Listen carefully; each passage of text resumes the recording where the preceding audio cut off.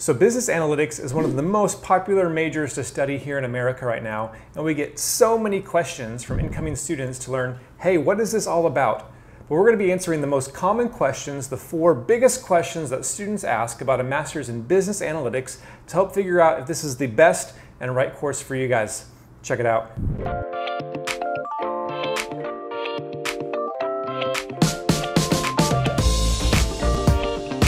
Hey friends, welcome to Chine Coaching. I'm Rob, and we love helping people be successful in their cross-cultural journey, especially about studying abroad. And in this video, we're going to be talking about the subject of a master's in business analytics. This is a booming subject the last few years. We're going to be answering your 4 most common questions. We've got some great guests today, experts. So go ahead and introduce yourselves. Okay, so thank you for the lovely introduction, Rob. So my name is Aditi Kulkarni, and I started my master's in business analytics at UT Dallas in the month of fall of 2019, and I just graduated last May, and I am very happy to say that I received my full-time job offer this June.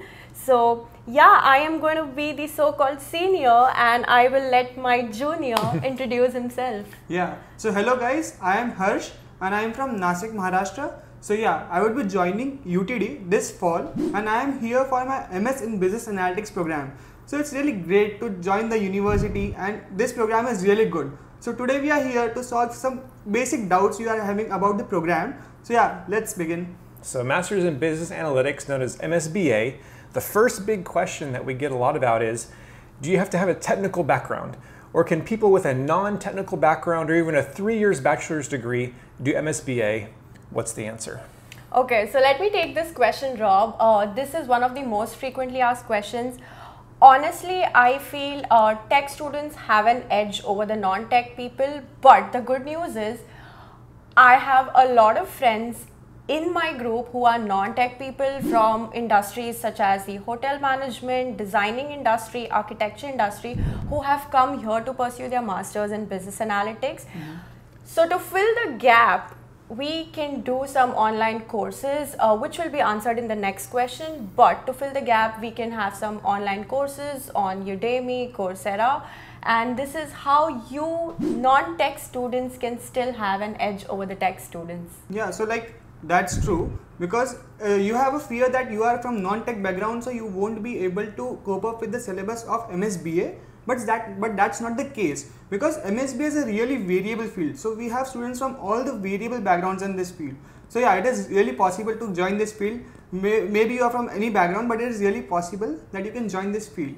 So if you have a tech background, you might have a head start, but all are welcome and all can really thrive in this degree. So the next question, number 2, is what are the basic, most helpful prerequisites or skills that people can learn before starting this degree?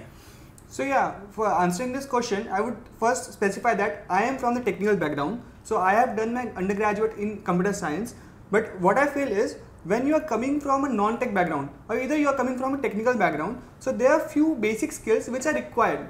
So basically they are not mandatory, but it is good that you learn that skills before coming here. So you can learn basic SQL, you can try hands-on on Python, you can learn R, and there are a few tools for data visualization, which are Tableau and Power BI.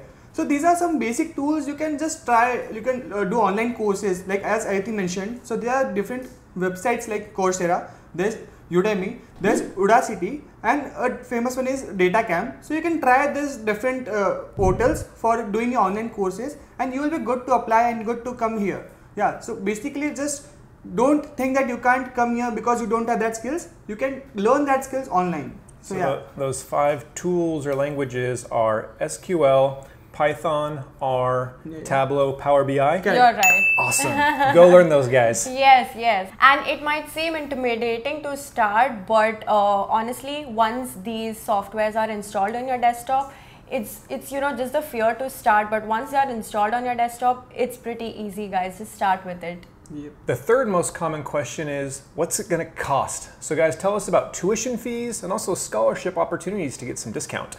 Yeah, so basically normally students take 3 courses every semester. So first I'll explain the semester system. So for the degree, you can take 4 semesters, and in every semester usually students go for 3 subjects. So for the 3 subjects, it would be costing around $18,000 at UTD. So it may vary from university to university, but this is what I am paying for my current my university. Okay, so I would like to go ahead with the scholarships part. Harsh just mentioned about the semester fees. Okay, so let me break down the scholarships umbrella. It's UTD, under that is JSOM, under that is MSBA. So I am going to talk specifically about MSBA, which comes under the JSOM umbrella. That's the Naveen Jindal School of Management, right? Yes, Yep. yes. Okay. So Naveen Jindal School of Management is the business school of UT Dallas, and we are proud students of that. So yeah, so for the incoming students, JSOM offers you just one scholarship, which is the Dean's Excellence Scholarship. It's purely based on merit, your GRE and TOEFL score, experiences, and various other factors. So there are a lot of students who ask me, is it like one criteria on which we'll be getting the scholarships? The answer is no, it's these various parameters. Secondly, once you're done with your first year of masters, when you are about to enter your second year of masters, the JSOM divides your scholarship into two parts. Like there are two different scholarships. One is the same, the Dean's Excellence Scholarship, and then the second one is the Dean's Impact Scholarship. Just FYI, I'm a Dean's Impact Scholarship holder. Okay, so once it is divided into two, the Dean's Excellence Scholarship is nothing but purely merit based. It's for people who have a very nice pointer, and then the Dean's Impact Scholarship is for those people who have a good decent pointer as well as are contributing a lot towards the extracurricular activities for JSOM. The next common question asked to me is what are the chances of a student getting these scholarships?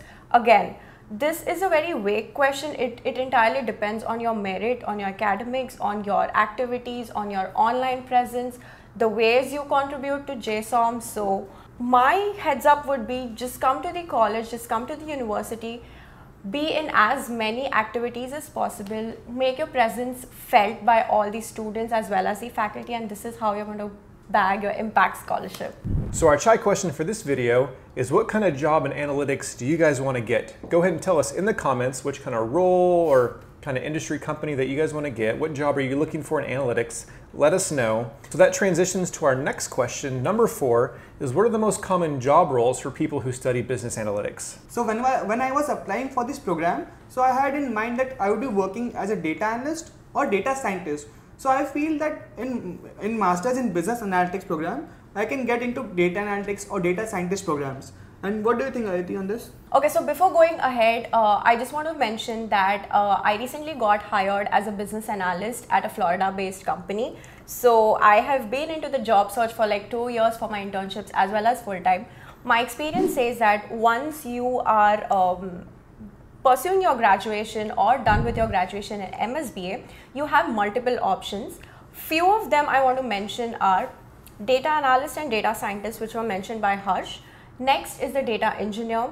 Then you can be a business analyst itself like me. And then there are various other ones like data engineer.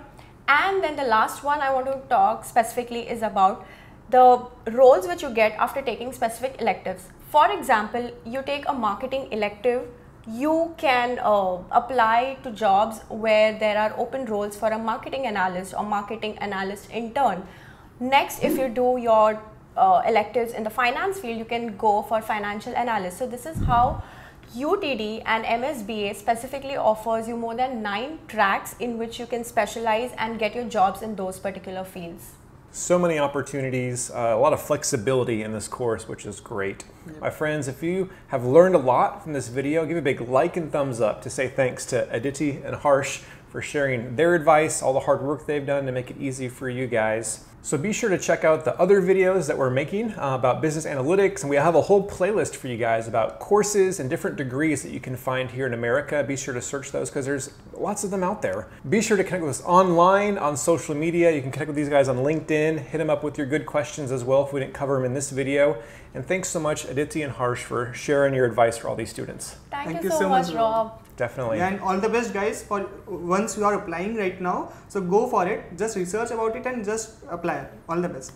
And trust me, I'm repeating this. It's just the fear of your first time. Just dive into it and you'll be okay. Awesome. Everyone, thanks so much for tuning in. We'll see you guys next time at Chai Coaching. Cheers. Yep.